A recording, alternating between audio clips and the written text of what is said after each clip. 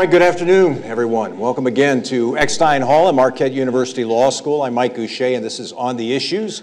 This is our continuing series of conversations with news and policymakers, people we often say are doing interesting, important work in this region and beyond. Today we are joined by Katherine Gehl. She is the former CEO and president of Gehl Foods. Some of you may be familiar with that name, prominent employer in the Milwaukee area for many years. And Katherine Gehl has since left Gehl Foods in that capacity. They sold the company. But she's become, well, I'll call you an activist, somebody who's an engaged citizen, who's very concerned about the state of our democracy. And she has just co-authored a report for the Harvard Business School with the well-known economist Michael Porter. And the theme of that essentially is how our political industry is failing America. So we're going to be talking about that today in this next hour. So please give a warm welcome to Katherine Gehl. Thank you.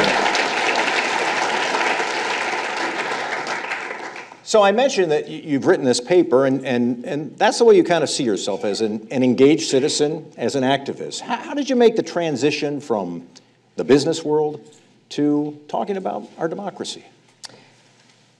Well, I think it's a transition that any of us can make, and candidly, it wasn't that I did one and then I moved to the other. There was certainly an overlap. So I worked for a time in politics. I worked for Mayor Daley in Chicago in his administration and also at Chicago Public Schools.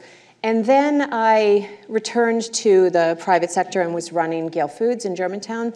So I was very concerned with U.S. competitiveness, with our economic development, jobs, income growth, workforce development. So I cared about the public policy issues as a business person and spent time raising money for Barack Obama's political campaign in 2008. And I really dedicated a lot of time to that. And after his election, I was very interested in the results that we were getting out of Washington. And I became disillusioned with those results and started to look into why that was so. Why did we have these enormous problems facing our country where in many cases there's widespread agreement between policymakers and politicians and academics, and yet we don't ever have the political will to act on them in government? And the answer I came up with is that it wasn't a question of who we were electing, it was a question of problems in the system itself, in the industry of politics, in the behavior that's incented. And so after I sold the business, I then had the opportunity to work in this area. And again, it's as an engaged citizen. I haven't become a politician or a political scientist or an expert. I have become someone who's able to put time into understanding this industry and be engaged in looking for solutions. Before we go any further, a couple things about Gehl. This is a fourth generation company, correct? That's right. And so I'm sure you enjoyed that experience. What from that experience did you take to the discussion that we're having today? You said you looked at it as a business person and said, why aren't we able to change these things? But what else in the business experience has helped you? So the understanding of competition in business is what we're applying now to the political industry.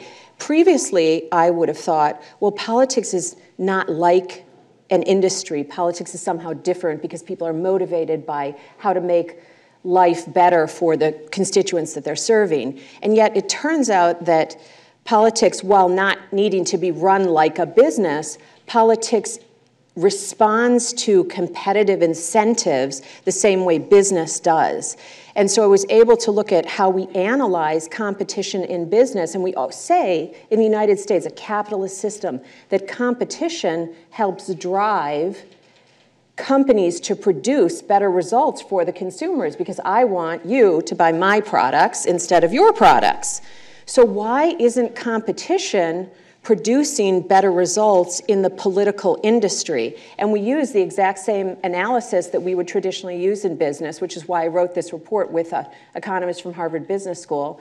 We use the 5 forces, and it becomes clear that the political industry, which we'll get into, is a duopoly, 2 competitors, and they're not necessarily incented to need to serve the consumer. So it is precisely the business background that enabled us to look at this with some fresh, non-political eyes. So before I go any further, you said you became disillusioned at some of what you were seeing, and you have described yourself in the past as a Democrat, but today I see you describe yourself as a proud independent. Is that an accurate description of your politics today?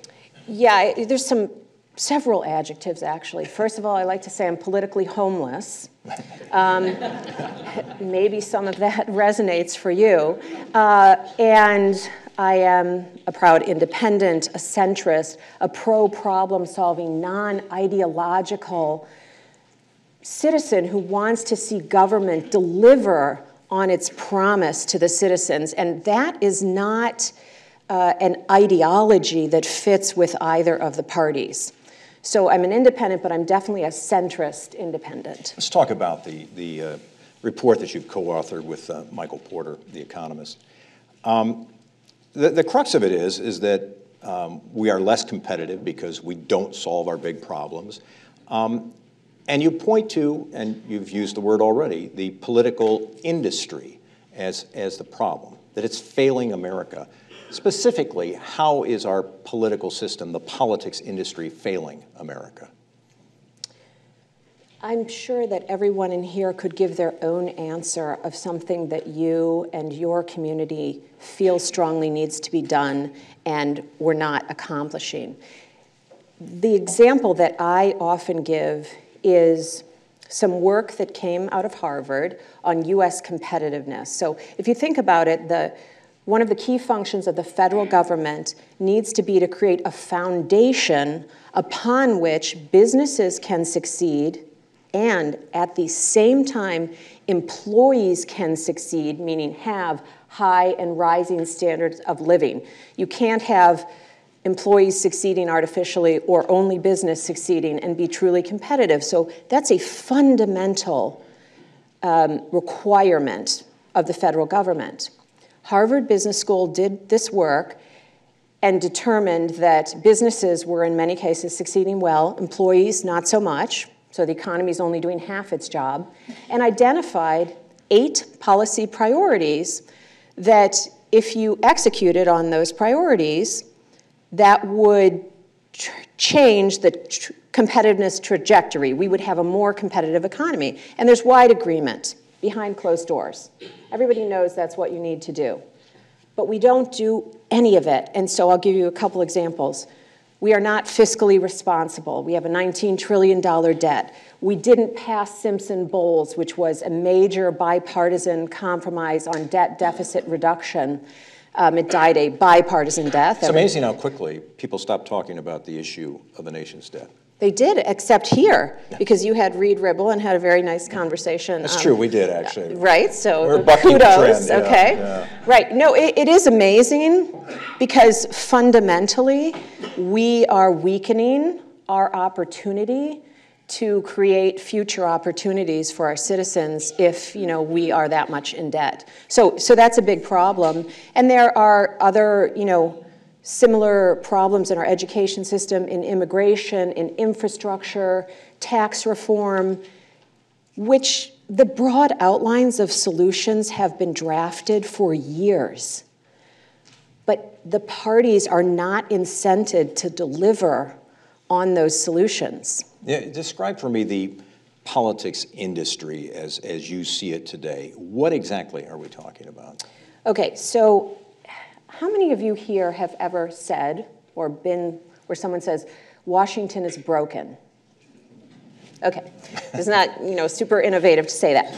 But here's what we discovered. Washington actually is not broken. The problem is it's not designed to serve the citizens, us. It's designed for the benefit of private gain-seeking organizations, meaning our political parties and all of their industry allies. So the pollsters, the media, the lobbyists, everyone involved in campaigns and governing creates an entire industry. We call it the political industrial complex.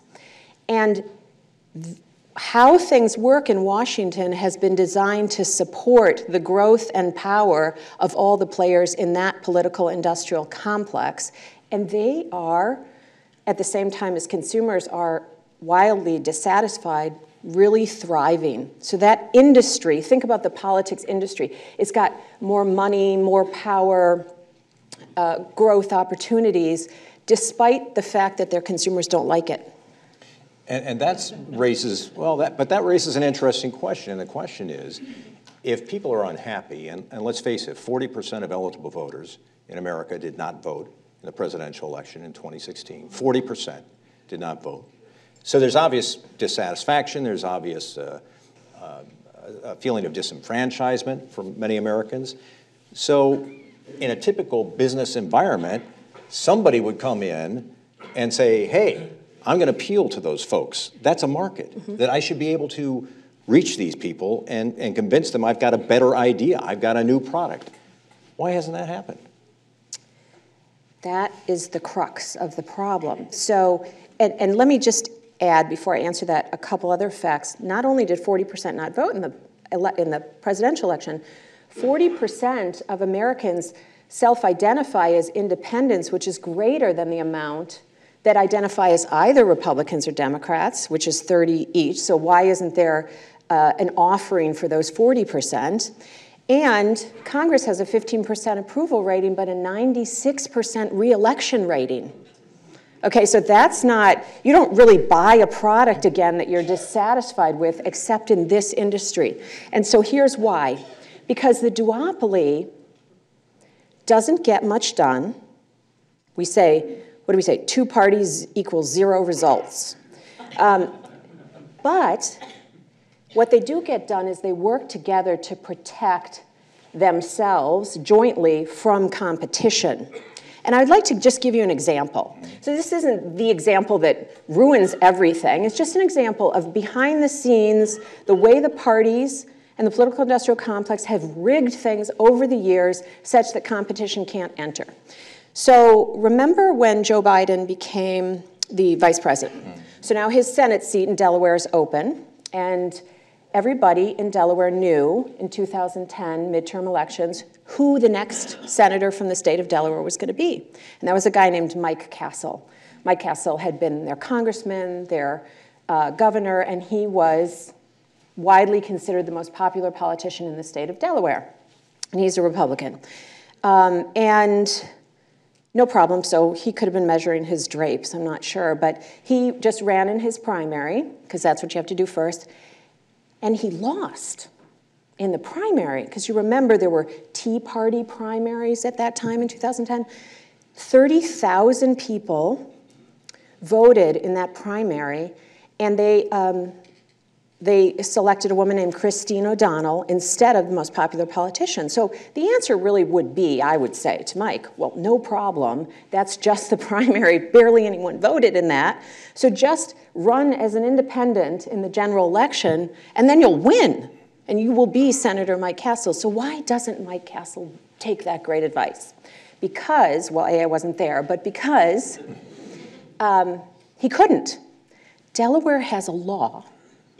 And this law, it's kind of odd, it's called the sore loser law. And what that says is, if you run in either party's primary and you lose, you are not allowed to present yourself to the general electorate on the ballot as an independent. So that small group of primary voters controls the access to the general election ballot and controls the choices that the people in Delaware have. Crazy. Now, the question then is, that is super undemocratic law. That's how I think of it. So how many states have that law? How many states have a sore loser law? Well, it's 44. And we're living in one. Now, they either, just to be clear, states either have this because they have a specific law. I mean, they don't write it in the laws as the sore loser law, but that's what they're called. You can look it up on Wikipedia, actually. And they can do that, or they have registration dates that accomplish exactly the same intent. Remember when Joe Lieberman had run for vice president, and then he lost his Senate primary in Connecticut? But he ran as an independent in Connecticut and was reelected, proving that Connecticutians, I'm not sure. Okay, the people of Connecticut wanted Joe Lieberman. Why could he do that? Because Connecticut was one of only 4 states at that time without a sore loser law. In almost every other state, the people would not have been able to have the senator they wanted. The reason I bring that example up is because that is emblematic of the rigged, behind-the-scenes rulemaking that has gone on unbeknownst to us, cementing the ability of these 2 parties to keep out additional competition. If you think about it, I mean, as much as they're fighting against each other, they're not like upset that there's one other competitor, but they definitely do not want to cede any ground to a third choice. And this is why we do not solve our problems, because they're not accountable at the ballot box.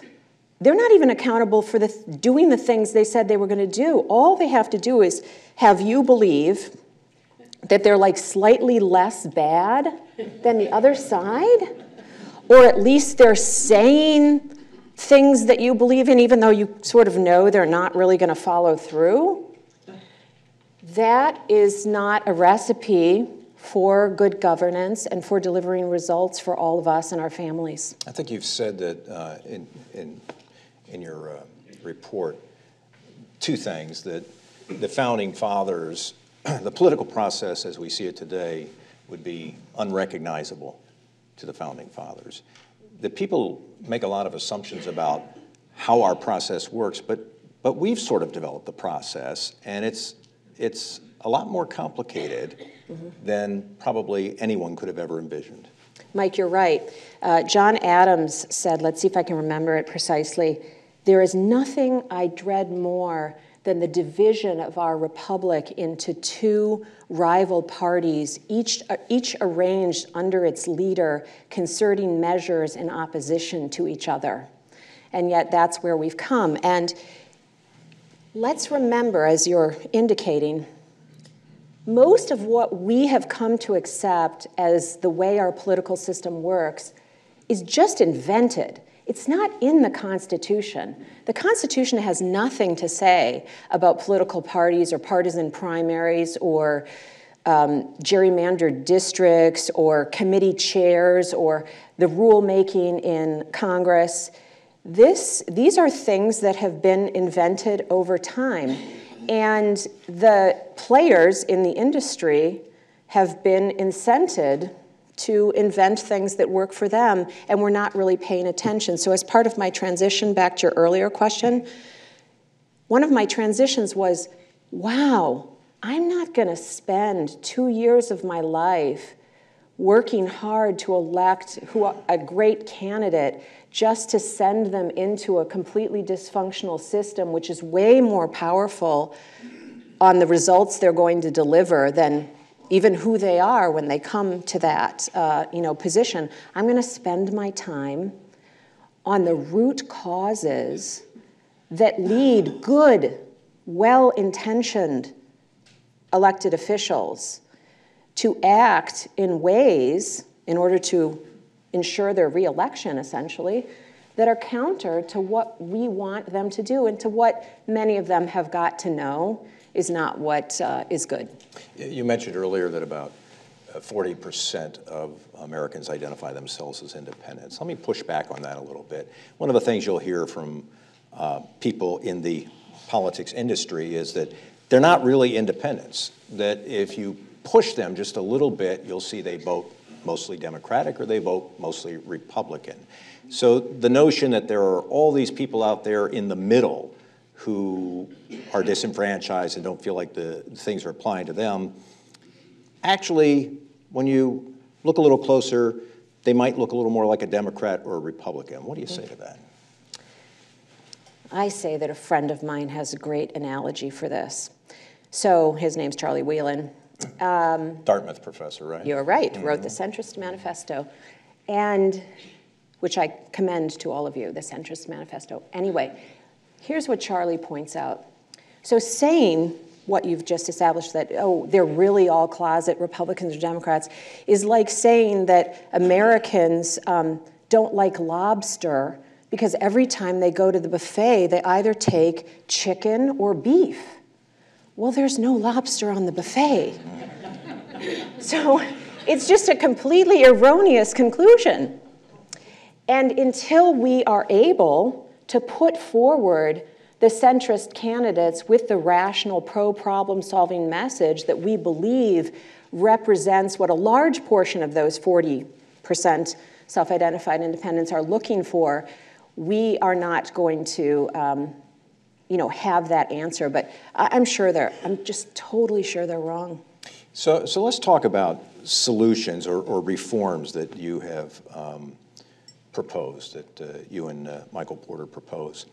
I want to begin with one that's actually being used in the state of California, for instance, and that is the notion of nonpartisan primaries. And I'd like you to explain how that works to people here in the audience, but also what you, in an ideal world, would like to see in terms of nonpartisan primaries.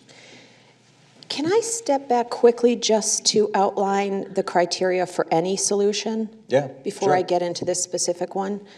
Okay, so I'm glad you asked me about solutions because I'm happy to comment on the situation, but really the entire purpose is to figure out how to drive to actions that if we took them would change the ability of the system and the likelihood that it would deliver results for real families. So what we found after we analyzed the system is we can also then analyze potential political reforms, because there's a zillion reforms out there. Everybody's got a website and a name, and they're raising money for their reform, and figure out which ones would make a difference. And what we do is we draw two circles. One is we say, is this reform powerful? And the criteria is, would it change a systemic incentive that incents a certain behavior today and change that in a way that would be valuable? And then the second thing is it achievable? Because there are a lot of theoretically powerful ideas that require constitutional amendments, so they might fit in powerful, but they don't fit in achievable. And then we look at the intersection of powerful and achievable, and the good news is that there are actually a number of reforms that are both powerful and achievable. Now there is, and I'm sure you know this intuitively, nothing at the intersection of powerful, achievable, and easy. Not that, okay? But we do have powerful and achievable. So the one that you talked about, nonpartisan primaries in California, is one of my absolute priorities. We believe that partisan primaries are the single biggest structural impediment to bipartisan compromise legislation on the difficult issues where there's no easy answer, which is, mostly the issues we have left. Because the official who's been elected and is now, let's just say, in Congress thinking, am I going to vote for this bipartisan Simpson-Bowles compromise legislation? Am I going to vote for immigration reform? Am I going to vote for corporate tax reform? Am I going to, do any of these things? Has one, well, they have two primary concerns. How does it affect their fundraising?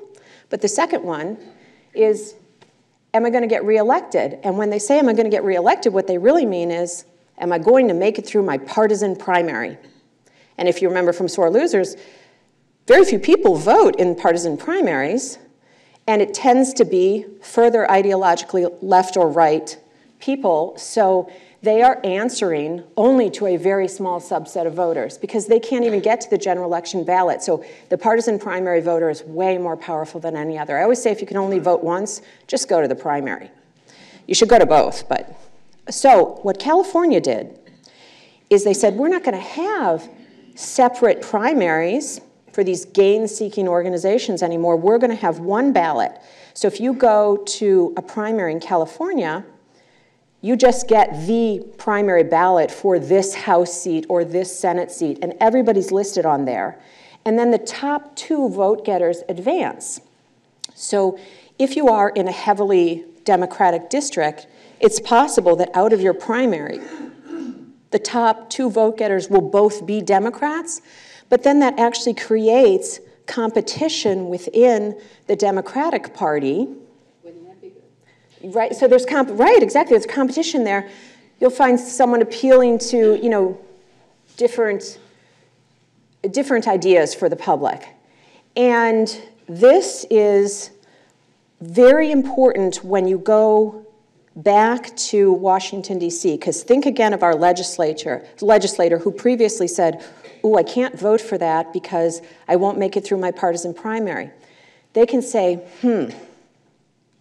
I might come in second in my nonpartisan primary, you know, because I'm going to vote for this thing that everybody knows needs to be done, but the people who turn out in the primary are not going to like me very much. But at least I can squeak through my nonpartisan primary in second place, and I will be rewarded in the general election because I did the right thing for the citizens of my state or my country. That change would make a big difference.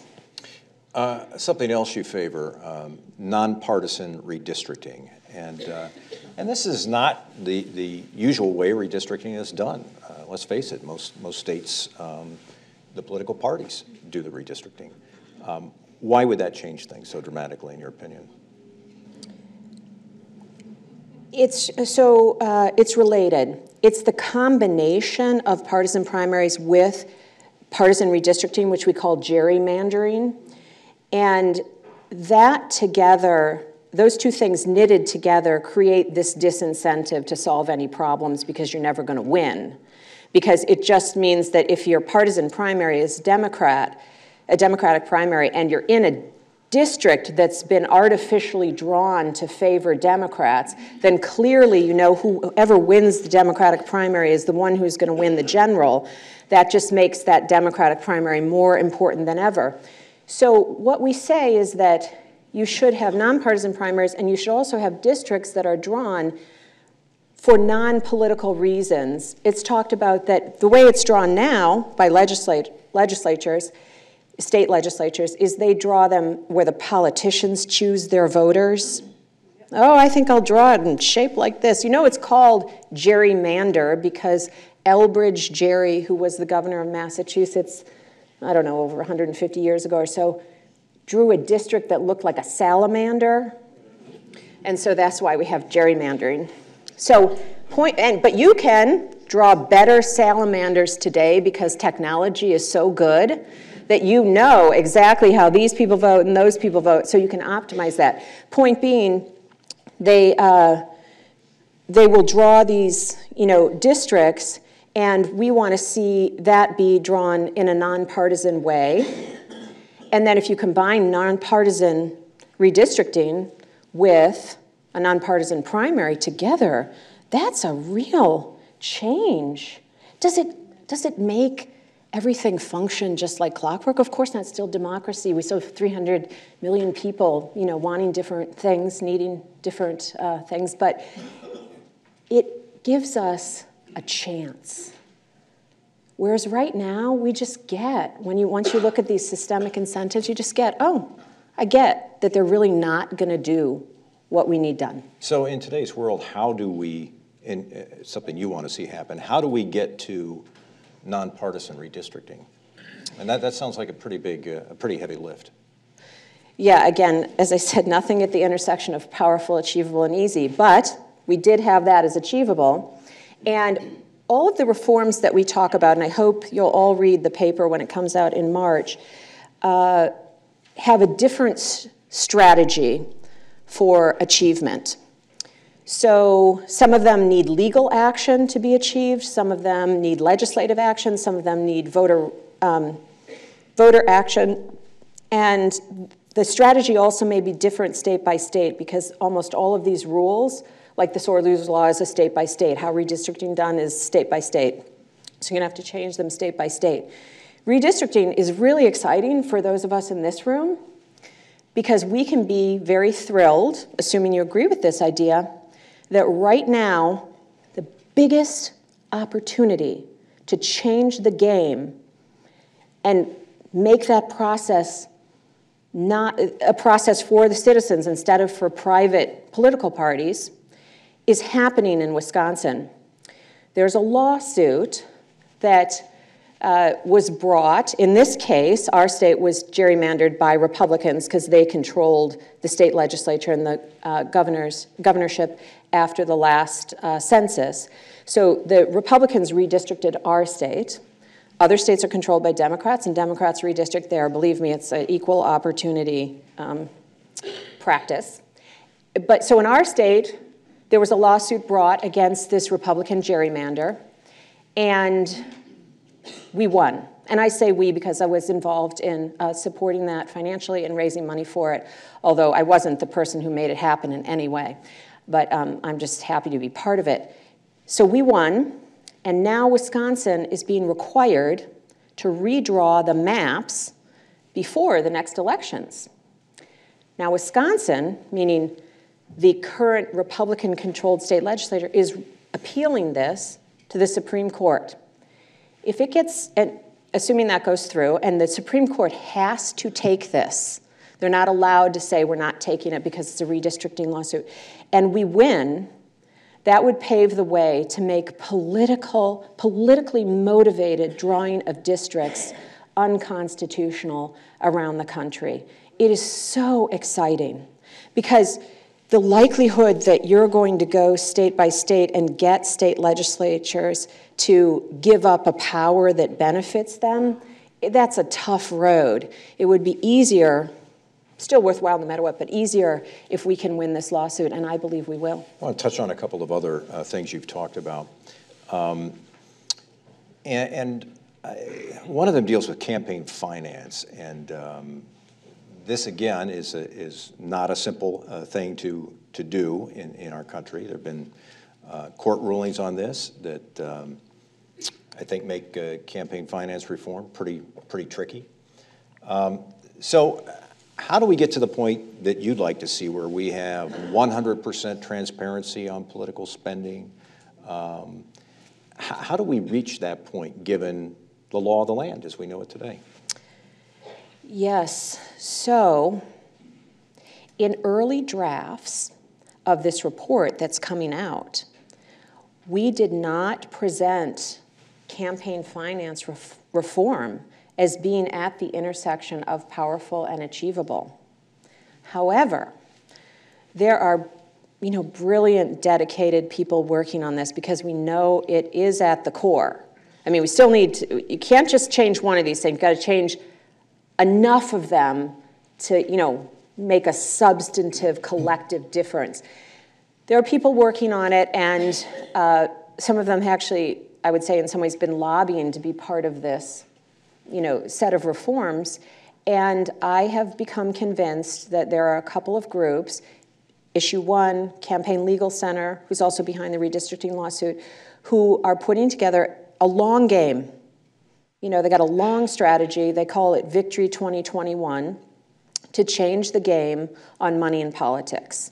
And that means that they are going to take little wins, state and locally. They're going to develop a new theory of jurisprudence.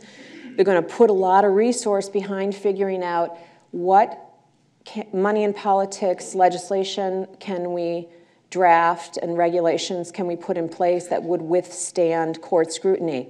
Their job has been made enormously difficult by the court rulings that you refer to, but they see hope, and we do know over our history that rulings of the court on certain issues can change over time. So there are people invested in this that I feel strongly are on the right track. And I'm definitely adding that to powerful and achievable at this point. Something else you've talked about is whether or not it's possible to elect, for example, 4 centrists, the word you use, 4 centrists to the U.S. Senate. which in your opinion would change greatly the dynamic and the incentives for Democrats and Republicans to cooperate. Is that realistic, that 4 independents, how would that happen given the duopoly that exists today? Yeah. So, Mike, what you're bringing up is something that we call the Senate fulcrum strategy. So, you know, a fulcrum is a lever. I mean, that's about as far as I go in physics. But the idea is we want to do all these systemic reforms, and it's going to take, even at best, you know, 5 to 10 to 15 years, even if we get all of you working on it full time right now. What could we do in the meantime that might make a more immediate difference? And we call this hacking the system. You've heard of, you know, system hacks. So how could we not change any of the incentives and still get some different results right away? And that's what you're referring to, which is let's go into the US Senate and work to elect, let's call it, 4 independent, centrist, pro-problem solving US senators who would deny, theoretically, either party a majority. So you could have 48, 48, and 4. And now these 4, who were elected specifically to solve problems for the American people and do something different than what's been done, become the most powerful swing coalition in the United States Senate. And neither party can make something happen without aligning with these 4. So they can take a position that has been traditionally favored by Democrats or another position traditionally favored by Republicans and align with one in one case and one on the other and move legislation forward. Is it doable? Well, not easy, but powerful and achievable. Let me give you an example. Every senator is, worth the same vote. So you've got 100, and we only need 4. If you ran 4 races, let's just assume we're going to win them all, okay? So let's run 4 races, $50 million a race, which is a nice budget. Unfortunately, it's a required budget in most states. You win those races. That means it cost $200 million to fundamentally, which is a lot of money, but let's put it in perspective. $200 million to fundamentally change the ability of the United States Senate to pass out of their chamber broad compromise problem-solving legislation on the biggest problems of our day. That is a deal. It's definitely doable. We can pick the states, we can find the right candidates, we can find a motivated electorate, and if we have enough money, and I wish we all could contribute, $50 matched by the state, and there would be campaign finance caps and all of that, but since there's not, we'll use the super PACs, and we'll elect these senators, and we can make a difference right away. So we have to find candidates, and that leads me to the obvious question. Because, I was saying to Katherine Gehl when she arrived here today that I've probably had a number of individuals involved in the politics industry ask me, so what is Katherine Gehl up to? What is she doing? Is she going to run for office? Is this just all a pretense for a candidacy? And so I'll give you a chance to address that. Would you be interested in being one of those independent U.S. senators or an independent candidate for governor? Are you thinking about that? I'm totally going to answer your question, but do they really say, is that like what I'm doing, it's a pretense? Well, I think they wonder. Because that's probably my choice of words. Okay. But I think they see that as they wonder, what is she up to? That is the... Okay, I'm going to answer it. All right, so I might run. But, well, now I really might. Soon? No. Not soon. Not soon. Let me explain to you a little my thought process on this. I mean, I am all in for this state, for this country, for the results that we achieve. One of the reasons I sold my business was because life is short. I have an 11-year-old daughter. I want to see the opportunities for her that we all want to see for our families. I mean, I'm just all in for this stuff. Makes me a little emotional, actually. Having said that, I'm not a political junkie. I mean, it's not like my life's ambition to run for office. What I really care about is the results that we can generate for real people. So I have to say, well, would I be able to, do that? And right now I've evaluated that the best way to do that is to work systemically, because I think that any one individual candidate can only make so much, or someone who wins can only make so much happen. And the problem also comes down to making a smart decision, which is, as I've described myself, if you allow me to, sort of do it again, which is that I'm a independent, rational, pro-problem-solving, non-ideological, centrist, politically homeless business person, and that just doesn't fit well in the process of the industry that I've just described to you. So if I see a path as an independent centrist candidate,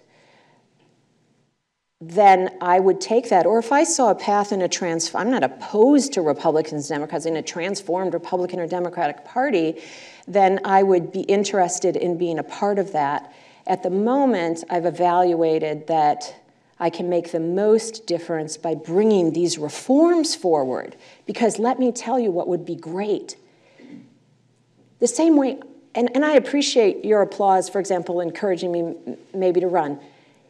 What we need is to be able to see so many fabulous people running into a system where they can then deliver. So if I'm part of something that delivers a system where then we have lots of choices of great candidates that we actually believe will be able to do something when they get there, that's a victory that I'm for. 2 quick questions, and then we'll take a few questions from the audience. So just to be clear, you don't see yourself as a candidate for U.S. Senate in 2018 or a candidate for governor in 2018? No. You don't? Okay. Here's my other question. Donald Trump. Seriously, he is, in many respects, he was supposed to be the change agent. He was supposed to do things differently. He was supposed to shake things up. Granted, he's not even a month into his first term. But how does that affect what you're talking about? Does that make some of what you're talking about no longer the case? And let's also remember that Obama campaign in 2008 was change we can believe in. We are consistently voting for change. And there's a reason for that, because we need it. But let me tell you what I think about the Donald Trump election.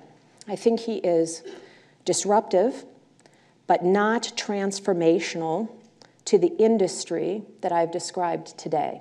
In the end, Donald Trump was not a traditional Republican, and Bernie Sanders, for example, was not a traditional Democrat. But they both chose to run square in the middle of the existing duopoly because they evaluated that they wouldn't have a chance to run outside of the existing duopoly. And when they run in it, then they're still a part of it. And if we look at it now, there's nothing that leads me to believe that any of the structural incentives for the behavior of Washington overall, because much bigger than just the president, are going to change as a result of Donald Trump having been elected. The Republicans and Democrats who have to send the legislation up to the president still have to respond to their donors, their special interests, and their partisan primary voters. And those are, the incentives that are really delivering the results that we have. So it's really instructive to note that Donald and, that President Trump and Bernie Sanders ran as part of the duopoly, because it just tells us how difficult it is to run outside of it. And even though he got elected, it doesn't change what we need to do. Because let's just pretend for a moment that he got elected and he got all kinds of fabulous things done, which I don't think is the direction we're going. it wouldn't mean that the next candidate was going to be able to do that. We've got to get ourselves a system that incents the right behavior ongoingly. So we're not waiting for a savior to make it happen for us. Let me take a few questions from the audience. Those of you who've been with us before know how this works. If you're in the seating bowl down here in the bottom, you press on the rim, not on the ball, but on the rim. Keep your finger down on the rim. And if you're in the back, you'll wait for Ryan, who's in the blue shirt today. He'll come over and hold the microphone as you ask your question. Again, no speeches, just brief questions. We'll get to as many as possible. I'm going to start in the back today. Yes, sir. Hello. As a self-described centrist who mentioned working in Chicago public schools, where do you stand on public education? Should we continue expanding charter and voucher school options with varying degrees of accountability, or should we return to focusing on democratically controlled public schools or something else?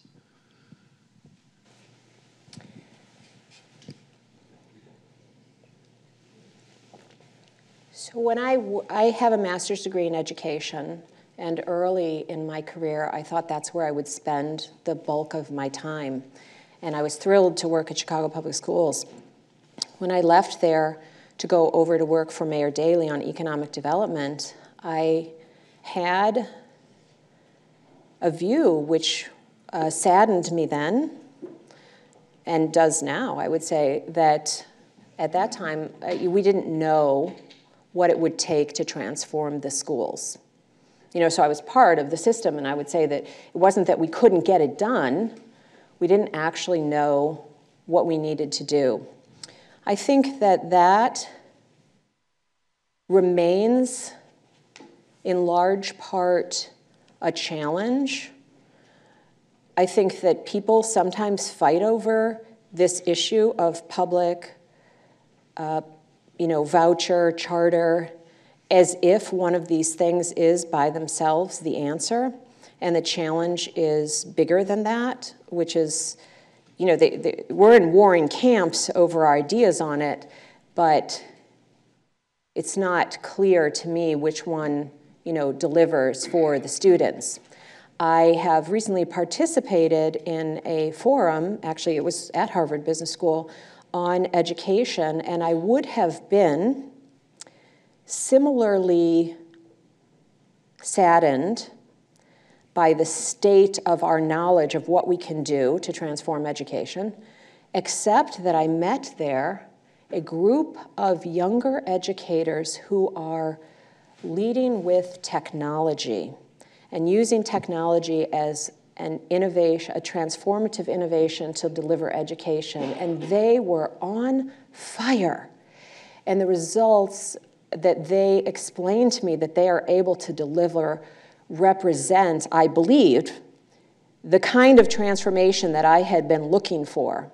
So for me, the answer is not, am I for voucher schools, charter schools, or public schools? It's what do we do in any one of those settings that is going to actually reach that child, to allow them to bring out their potential. So it's a transformation of what's happening in education, not the type of structure that education, that it's called, because a child doesn't care that they're in a charter school or a voucher school or a public school. Now, I will say, however, that in order to get that kind of innovation and have it be widespread,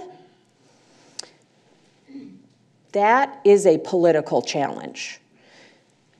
And I think that the Democratic Party has allowed itself to be too captive to teachers' unions over time, such that they do not look with an open mind at what we're going to need to change to get that transformation educational experience. Not, again, the transformational education, structure, charter, voucher, public, but the educational experience, because people are afraid of change. And the Democratic Party has given into that. The Republican Party, on the other hand, takes, they paint once again with a broad brush in general that we need to throw all of that out. And clearly we don't, because we know that individual teachers are dedicated to, educating those students.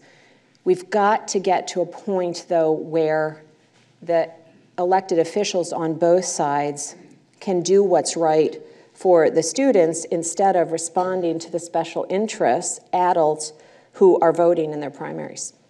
Let's take another question. Let me look around. I don't want to ignore my friends over here on the right. I feel like sometimes my back's turned. Not giving you folks enough love, so I apologize for that. Let's go up here. Yes, sir. Yes, ma'am. Hi. Enjoy your comments very much today. Going back to the gerrymandering and the lawsuit in Wisconsin, you said could be kind of a benchmark. But if I'm understanding that lawsuit correctly, it would go back to the Republicans to redraw the lines. So coming kind of like 360 on that then.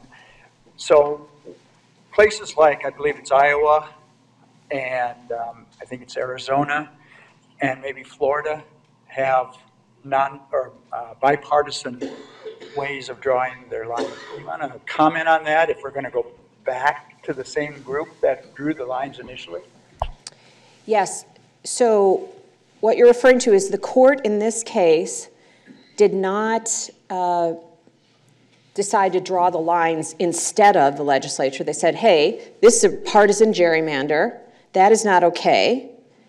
You redo it. So they sent it back to the legislature, which is controlled still by the Republicans. Having said that, two things. One, the case was won in part by an innovative algorithm, a formula that demonstrates when a redistricting plan is a partisan political gerrymander. So it is not, the problem apparently, I understand, with previous cases that made it to the Supreme Court was that the case was asking people to sort of say, yeah, I know it when I see it. I can recognize a salamander versus, not, and that's a partisan gerrymander. But the Supreme Court said that's not good enough. You can't just know it when you see it. So one of the big innovative breakthroughs in this court case is that there's a formula. Point being, when you send it back to the Republican legislature to draw it, they're going to have to draw districts that can pass that formula. So it's fine if Republicans draw it as long as it's not partisan, as long as and this would be a test for that. Additionally, sending it back to the legislature doesn't mean that they couldn't decide that they would select a nonpartisan commission to draw it for them. It's perfectly okay for them to do that, to say, well, we're not going to, sit behind closed doors with our attorneys and our computers the way we did the last time. We're going to have a different process and get a commission. So there are different friend of the court briefs that are being filed now suggesting different ways to do it. I don't know how that's going to play out, but it's fine that the court didn't decide to draw it because, in my view, we want a long-term solution, which is legislatures across the country are going to have to figure out how they, even though they're partisan, draw something fair where voters get to choose their politicians instead of the other way around. We have to figure out how they're going to do that. Mm-hmm. Other questions? Please raise your hand. Let's go back here. Ryan. Hi. Regarding your report coming out in March, what are you hoping, best case scenario, that a policymaker sees it and it pushes forward some challenges to the duopoly, or is it sort of just spreading awareness? Mm-hmm. I would love to see policymakers take this up, but they won't because they're not currently incented to. So they won't take it up until it's something that matters to their donors, their special interests, or their partisan primary voters. And That's not likely going to happen. So what we're hoping for from our report is, yes, spreading awareness, but definitely only spreading awareness for the purpose of motivating some, hopefully large, subset of people who got that awareness to actually take action. And that action will be different state by state, because the laws, regulations, and rigged politics have to be changed on a state-by-state basis. In some cases, we're going to have legal action. In some cases, you have to elect different people to make the change. In other places, and this is likely where it will start, you'll have citizens' initiatives. So we don't have initiative petitions in Wisconsin, but there's about 27 states that have some form of the ability for citizens of that state to put ballot initiatives on their elections. And that, for example, is how California got their nonpartisan primary, is because it was a ballot initiative. So they bypassed the state legislature to get the nonpartisan primary, and in that case, also nonpartisan redistricting. So the first order of business will be to mobilize in 27 states to go for ballot initiatives for several of these reforms. Additionally, we hope that this analytical lens, this business lens of viewing politics as an industry responding quite rationally to the existing incentives will inspire people, business leaders, and what we're calling political philanthropists to invest in change. I'll say something about political philanthropy. Again, I'm not for money in politics. I want money out of politics, but in the meantime, money's in. So I'd like to see something a friend of mine, David Crane, said, a special interest for the general interest. And I'll tell you how that might come about. This makes sense with your question, it really does. Okay, so Bill and Melinda Gates have a giving pledge, and they ask billionaires to say that they pledge to donate half of their wealth before they die. And that pledge now has commitments of about $250 billion of philanthropy, which is extraordinary. I mean, it's super generous, and can't say enough about it. Having said that, we need to put that philanthropy in perspective, which is that $250 billion is the amount of money that state governments across the country spend in 1 month. And it's the amount of money that the federal government spends in 3 weeks. So $250 billion donated over lifetimes will not change the trajectory of the causes that's donated into, like healthcare or anti-poverty or education, no matter how many charter schools are funded, if we do not fundamentally change the ability of government to deliver better results for all the money, the magnitudes of dollars that they are spending. So we invite philanthropists to turn their attention to political philanthropy, to transforming the structural incentives in government, because that is the best return on investment, we believe, for anybody who cares deeply about causes where government plays the major role. And we hope that this analysis provides an investment rationale for them not to think, oh, I just wouldn't even know how to make a difference in government, or worse, for people who say, well, it's so rigged that the best I can do is just to contribute some dollars in to make sure that my companies get my share. This analysis provides a rationale to see that their investment could make a difference. I'm going to have to wrap things up there. Before we go, want to encourage you to check out our website, law.marquette.edu. We have some new events on there that we've added to the schedule, and we hope you'll be able to attend some of those. Also want to mention what we have coming up next week. On Wednesday, we will have the Milwaukee County Executive Chris Abele. That will be a full room. And then on Thursday, we will have the chairs of the governor's task force on the opioid epidemic. We'll have Lieutenant Governor Clay Fish and Representative John Nygren, whose daughter has battled a heroin addiction. They will be here in this room to talk about what we can do, at least in terms of the legislative branch, to address what is a epidemic not just in Milwaukee County, but all across our state. So having said that, I'll wrap it up by, again, thanking everybody in this room for your interest and your attention and for spending an hour with us, and we hope to see you next time on The Issues. Again, a thank you to Katherine Gehl for being with us today. Thank you. It's great.